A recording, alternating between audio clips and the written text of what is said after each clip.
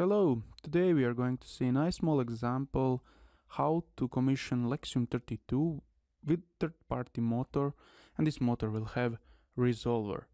So let's begin, and first we are going to check hardware configuration, then we will see which data is needed for this commissioning, and then we will continue with commissioning.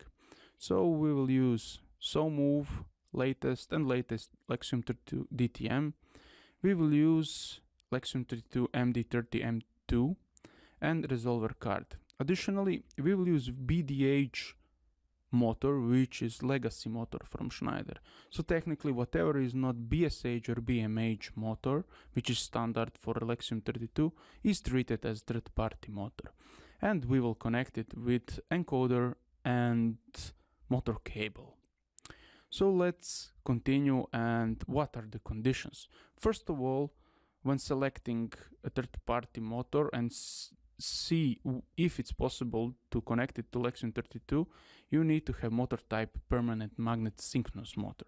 Additionally, this motor has to have encoders which are synchronous or synchronous hyperphase or resolver. This is what is at the moment possible to connect as a motor encoder to our LXM32 drive with additional encoder card. So next we can check what we need to do and which data we need to properly wire and also commission this combination.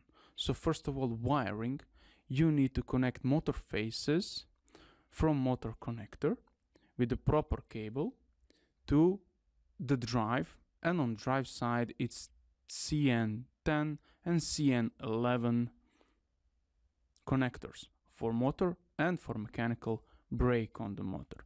Additionally, you need to connect encoder, in this case resolver, according to pins on your motor side and also on your resolver side. That's it for this part. When you are finished with wiring, you need to have motor and resolver data. So resolver data, you will need pole numbers, transmission ratio, the main things for commissioning, and additionally voltage and frequency for excitation. We will see how this works when we start the commissioning.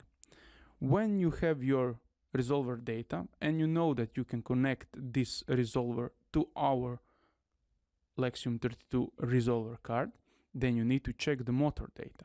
So because we are using BDH1384K and we are using 230 volt drive, we will use these values for our nominal speed, torque and power. And then additionally, we will need to use technical characteristic of our motor from down here. This is not all the parameters, and during commissioning you will see what else we need. So at this point we can start commissioning. We have more or less all the data, and now we go to SoMove. So here we are, the drive is in factory settings, and we have to start third-party motor commissioning. So what we can do at this moment, we can check third-party motor tab, and at this point it shows us that we need to set encoder to our motor encoder and select type of the encoder. At the moment the drive is in error 5200, which means that there is no motor on a standard encoder input, which drives by default expects. At this point you go to parameter list, and before we begin, first we will disable limit switches. One thing to mention during this operation is that during commissioning of third-party motor, one of the requirements is that the motor is disconnected mechanically from the application. So you need to have motor with nothing on the shaft end. Then you go to resolver card, and then you set usage motor, and type needs to be resolver. Now at this point drives is showing us that he has startup message, and when we save this data to EPROM, we see what is the message, and the message is that parameter has changed and we need to restart the drive. So this is exactly what we are going to do. We need to restart the drive. Device, user function, and restart the drive.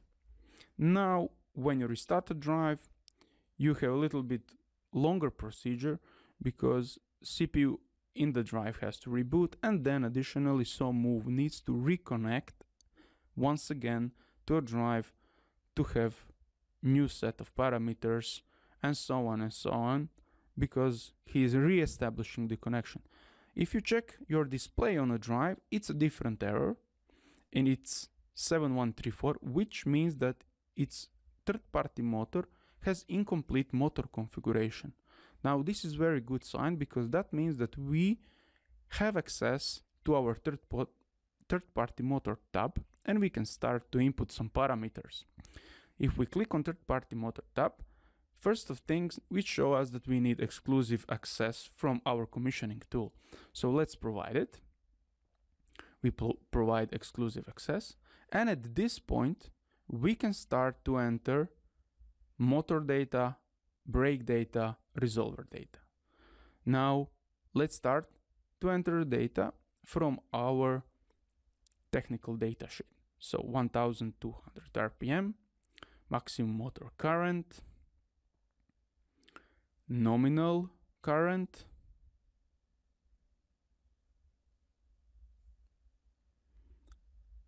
after nominal current we need to continue stall current to enter.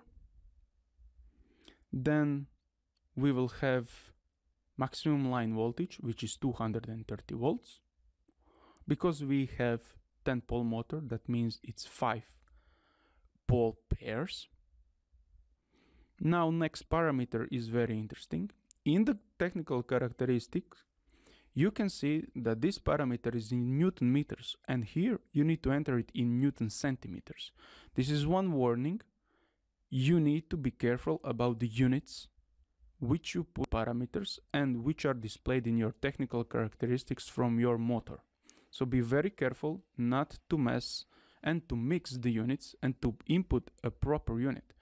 So here is 18.8 Newton meters, but because it's in Newton centimeters, we need to put 1880.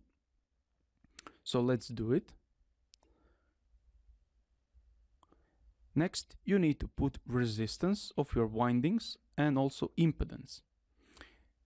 We have here just one impedance. If you don't have both directions, then you need to put the same value for impedance what you have in your technical characteristics. So let's put first resistance and then 2 times same value for the impedance.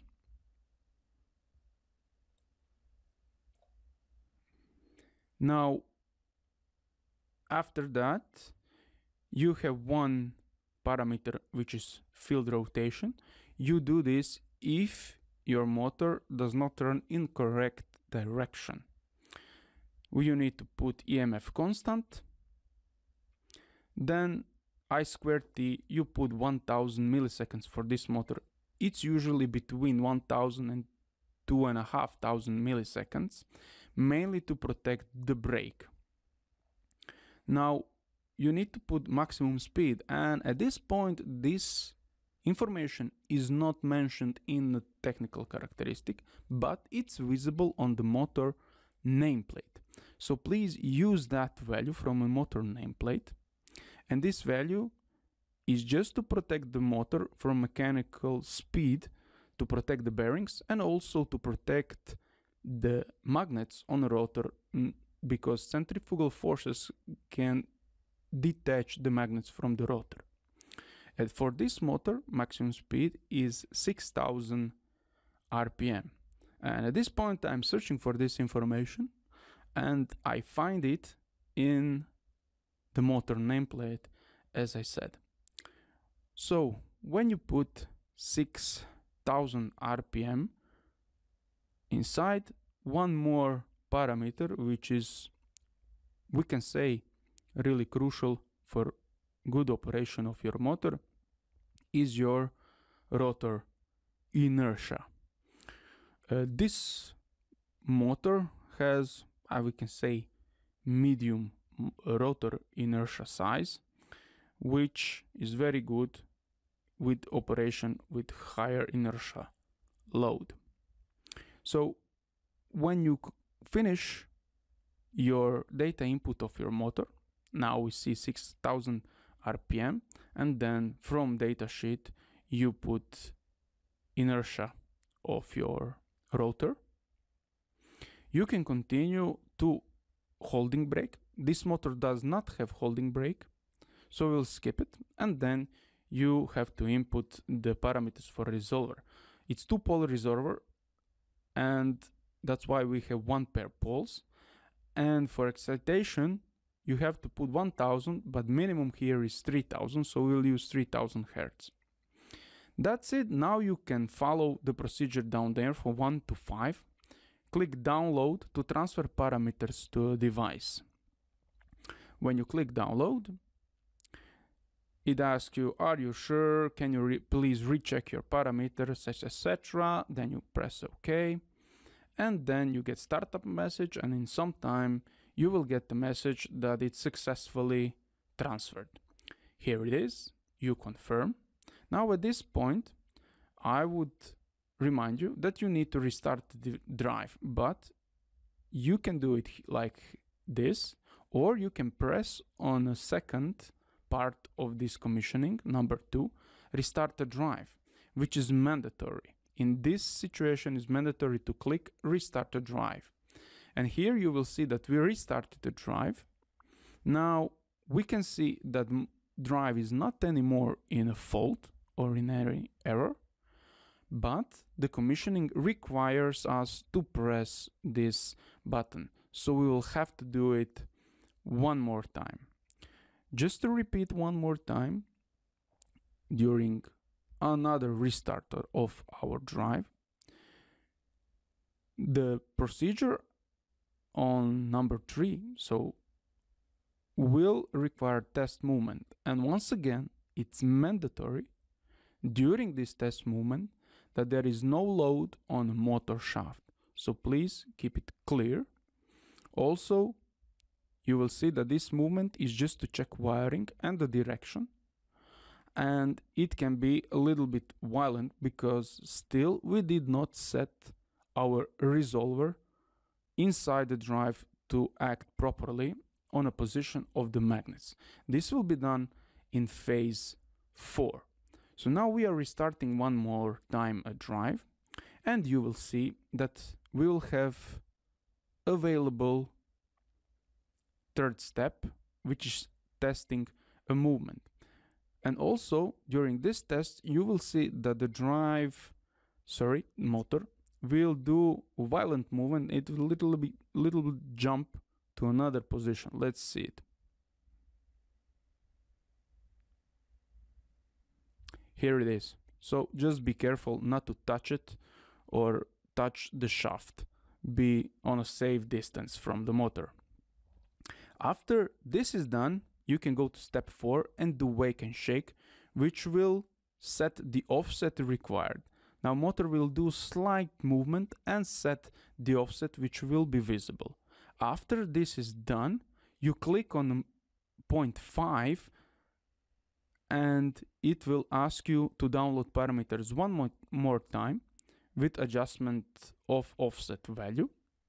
And at this point, you need to again restart the drive, and then you can make a test run. If the test run is good, your third-party motor commissioning is finished. So let's restart the drive. We can see that it's not ready.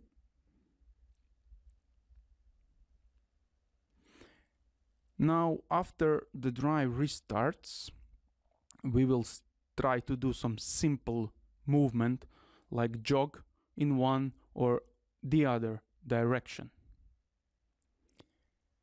So what you need to do is enable power and then operate your operating screen, choose your operating mode and try to move it. During our rotation, we will also see that our encoder data will change according to movement one side or in another side, so we can watch actual position value. Turn the power on, power is enabled, and now we will use continuous movement to move in one and another direction. One direction, another direction. So we can conclude that this motor is working properly. At this point, you can attach your motor to your application and do tuning of your application. That's it. Thank you.